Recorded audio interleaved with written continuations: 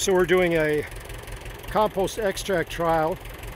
This is an older Deutz Allis 385 6-row corn planter, and we're just using a 60 psi ag pump, and we've got 200-gallon tanks with our compost extract in. We have drilled out the orifices in this metering manifold to about 1/8 inch. This is 1/4 inch OD line, and that drip line is just going straight back between the soil firming wheels, or excuse me, the opening discs in the front, and dripping in furrow onto the seed. So I'll see if I can show you a picture of that.